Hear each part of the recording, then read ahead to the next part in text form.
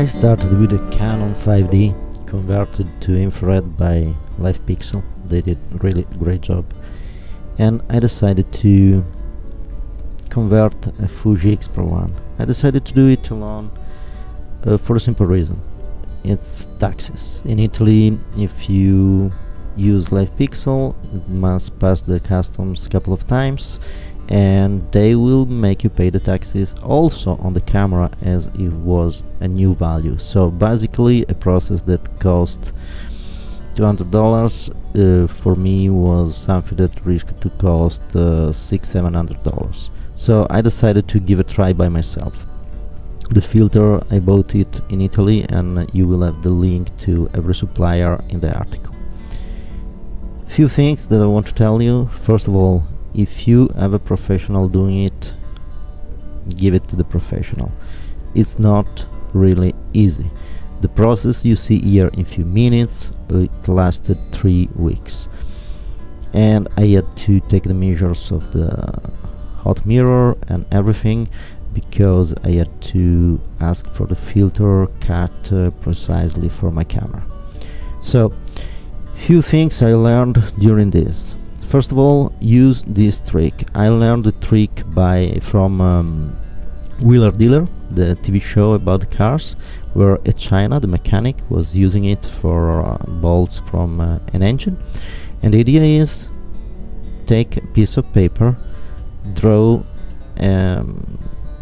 the element that you are working on, so draw the camera or something that let you understand what you are talking about, number the piece of papers, and every time you take off a screw from the camera, you insert it in the piece of paper, so you will know exactly where the determinate screw will go back when you put everything in.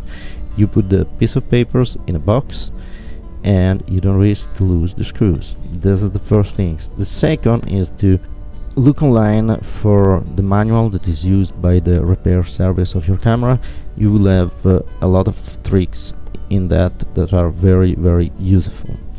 The other thing, remember, be clean. You don't have probably a place that is with no dust at all, so clean everything. Wait a very humid day so the dust will not go around. And when you arrive at the sensor, take off the sensor, put it in a plastic bag.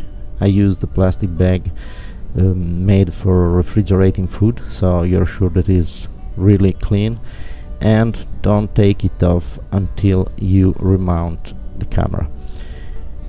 When you have something has holes in front of the viewfinder or similar, put some tape so the dust will not get in. The process is long. If you are precise, it's very easy. You have to use the solder a couple of times, but it's doable. Did I have fun doing it? Yes, a lot. I also changed the skin of the camera. I put beautiful red just to have something different. It was fun. I dreamed to do it on a X Pro 2, but I will wait for the price to go down. And by the way, I love Fuji. The X Pro 1 is really a great camera. I would love to have an X Pro 2, but for now I have an X Pro 1 converted and one that is for normal photography. I love them both. It's easy, you can bring it around, no weight, and the quality of the pictures is great.